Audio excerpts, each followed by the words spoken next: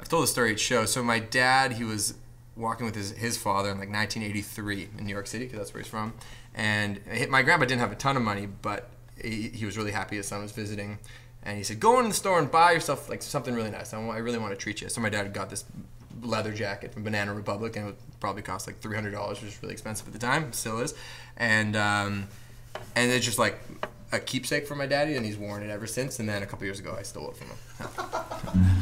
Hi. Good kid. You turned out good. Yeah. All right. 1, 2, 3, 4.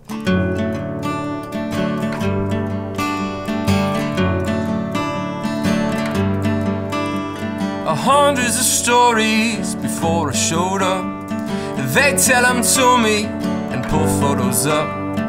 They're all connected like a pair of handcuffs. No one seemed affected, that everyone had fucked. But there was a softness, some kind of understanding. Those 2 AM decisions, always shaking lanterns. And no one ever knew what could be demanded. Maybe it's the cards that she was handed. You call me up from a payphone. I said hang tight, I can drive you home.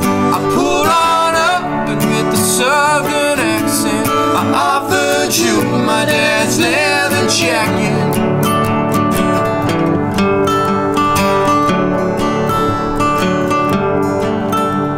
I met her at a party, she come straight from work. Complained that the regulars were all a bunch of jerks. She always looked tired, but she dazzled as a drunk.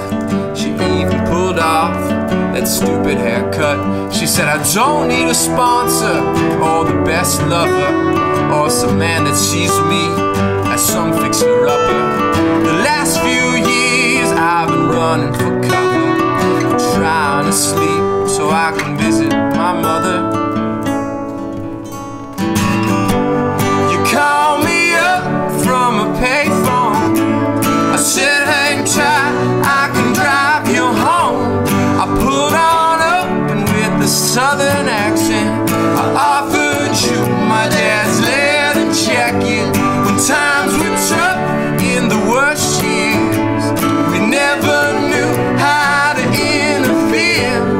Now you're back and just unpacking those bruised up takers you keep attracting.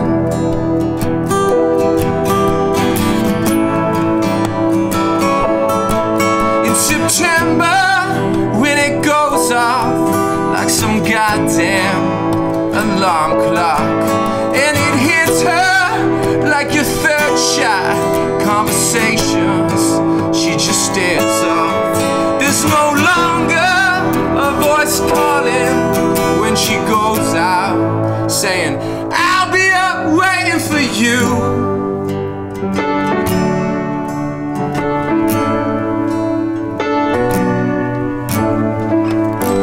You call me up from a payphone. I said, hang tight, I can drive you home. I pulled on up and with the southern accent I offered you my dad's leather jacket. When times were tough in the worst years, we never knew how to interfere. And now you're back and just unpacking those bruised up takers you keep attracting. You call me up from a payphone.